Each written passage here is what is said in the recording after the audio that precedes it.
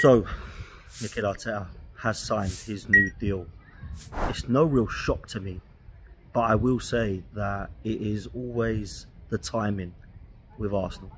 It looks now as if they're going to try to have a little bit of bad news with a little bit of good news. And the timing always makes me smile, it makes me chuckle. Going into the North London derby this weekend, which of course we're all looking forward to, but with the kind of doubts in our mind about who might start, the injury problems that we've got at the club, the fact that the transfer window has been somewhat deflating to some.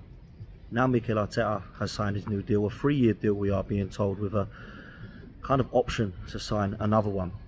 What that does to me is, I think what it does is, it doesn't surprise me or shock me. There was a lot of options that he had.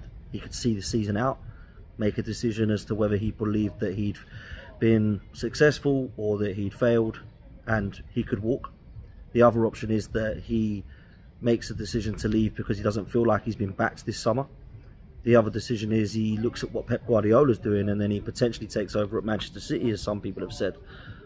But actually what's happened is what I thought would happen. He's committed his future to the club and has shown that he believes that he is the one that should be given the chance to take Arsenal forward. And I think when you look at it, there's an opportunity to be looking at this in two ways.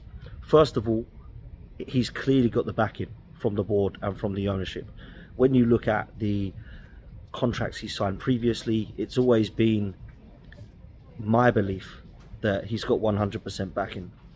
Whether you believe the Cronkies, Edu, Garlic have given him 100%, this transfer window, you can't deny the fact that there's been an opportunity for his future to never have really been considered or up in the air. And I think that just proves why I've always believed he'd stay at Arsenal. Whether or not you believe he's achieved great things, whether you believe he's been successful, whether you believe he's failed, whether you believe he's done an okay job, I always thought that the Cronkies believed in him. I truly believe whatever happens, Mikel Arteta will be the Arsenal manager for the next few years. And I've always said, when people are like, oh, his future's up in the air, Dan, it doesn't matter what happens, if he doesn't win something this year, he has to go, blah, blah, blah. I always believed that if we finish trophyless, as long as we've been in a title race, he will stay. If we secure Champions League football, he will stay. If we get close but not close enough, he will stay. The only way that he's going to, in my opinion, be sacked or relieved from his duties is if the fan base believe that they want him out. We saw what happened with Wenger. We saw what happened with Unai Emery. And for me, as long as the fan base are on side and as long as Mikel Arteta is, in the Cronkies' eyes, doing his job, he's always going to be safe. So it doesn't surprise me that he signed this deal whatsoever. What it does mean now is that Arsenal can actually have no question marks moving forward about what happens to Mikel Arteta. Mikel Arteta will stay at Arsenal. Mikel Arteta, I believe, is the guy that the Cronkies think can take us across the line. Whether the fan base do, doesn't really matter, does it? Let's be real. There's a section of the fan base that don't believe Mikel Arteta is good enough. There's a section of the fan base believe that Mikel Arteta has done a wonderful job. And there's a section of the fan base that are still yet to be convinced that he is the guy that can get us across the line. And it doesn't really matter what side of the coin you're at. You've kind of got justification to feel how you feel for all of those things. You can have justification to not believe because he's not got us across the line. You can have justification to believe because he's got us challenging again from a really poor scenario when he joined the club. And you can also still be unconvinced that he's the guy because he hasn't proved anything yet that he can lift silverware, other than when he first come to the club, which, let's be real, was a complete mess. He's got us challenging again. There's no doubt he deserves credit for that. He's managed to get us in a position where every single season now we've got belief that we can go up against Pep Guardiola. That's something he deserves credit for, because for me, we're talking about one of the greats here. We're talking about one of the best teams here. We're talking about combined the best manager and best team in world football right now that we're going up against every single week, looking at their results, wondering what's going to happen, not being surprised when they put 3s and 4s and 5s past teams. Arsenal have got to get to that level. And in fact, Arsenal have got to get better than that level. We know what we're up against. And yeah, you can complain about it, that Manchester City aren't in the leagues in Spain and they aren't in Germany and they aren't in France, but that's just football. We had it before with Sir Alex Ferguson, with Wenger. We've got it again with Pep Guardiola and now Mikel Arteta. Now, I'll leave you on this. If Mikel Arteta does not win something this season, I think there's huge pressure. I've always said that.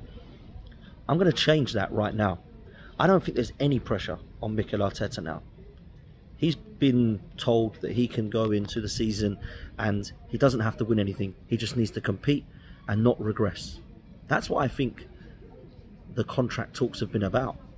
If you do not regress, you will stay at the club.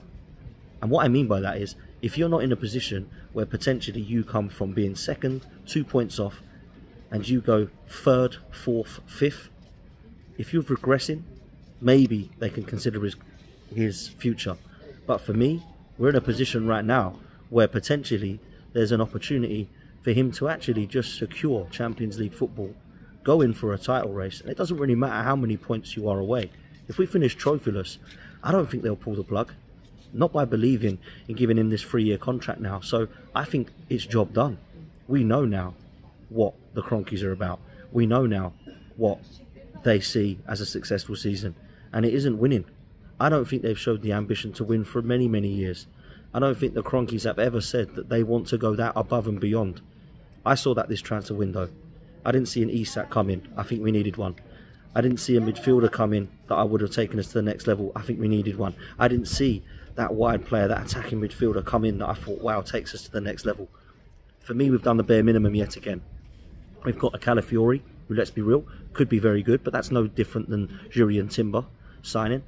We've got Marino, who I think will be a good midfield player when he does come in and play and be fit. But I don't think it's a massive upgrade on what we already did have. And of course, Raheem Sterling, is that a huge upgrade? Well, it's an upgrade. I don't think it takes us to that next elite level. Does that window get us across the line? Not for me. So we're going to have to look at that now and say, has Stan Kroenke given his all? We're so close. Go into that window and allow Mikel Arteta the tools to get across the line. So it leaves us in a bit of a strange scenario now. Mikel Arteta's under no pressure. I don't think they've showed the ambition to get across the line and win. And I will say this, and I believe it when I say this, I don't think there's a togetherness and understanding that an Alexander Isak is what they want. I really struggle to believe that Isak is a guy that they want. I didn't see us linked with any strikers. We certainly weren't in for Isak. We weren't in for Gyökeres. We weren't in for Tony, who was available for £10 million more than we sold Eddie for. We weren't in for Watkins. We weren't in for Osimhen. I don't know that we wanted a striker. It's strange because we've gone in one summer wanting Vlahovic, the next summer wanting Sesko. We've ended up getting neither. And not only did we not get either signing, we didn't actually get a striker. Does Mikel Arteta not want a number 9? Does he believe that Kai Havertz and Jesus are the number 9s? These are all question marks that I can't answer right now. And I'm not sure we'll ever get to know the bottom of it. Then I look into the midfield area and I think, surely if you're not going to replace Emil Smith-Rowe, don't sell him. Fabi Vieira, you let him go on loan, no money coming in there for a replacement. You either got a massive amount of faith in Ethan Nwaneri, or you just don't want a big squad. I heard yesterday a stat, Arsenal got the smallest squad in the league. That's worrying when you're going for all 4 competitions. Now, a lot of people have said to me, I've written off all 4 competitions now. It's not going to happen. It ain't going to be the case. That's really sad to me. I want to go win that League Cup. I want to win the FA Cup. I want to compete in all 4 trophies. I want to get as far as we can into the Champions League and win that competition finally. I want to get across the line against Manchester City and beat them in the Premier League. But I'm being told that we can't go for all 4 competitions. So what does it mean? We've got to chuck some more away again? I want to go into every single competition knowing that we can win the game. Now, I'll say this. I think we can rotate. I don't know if the quality's there. We've got a backup goalkeeper now in Neto. He'll play the cup games, other than Carabao Cup because he's cup tied.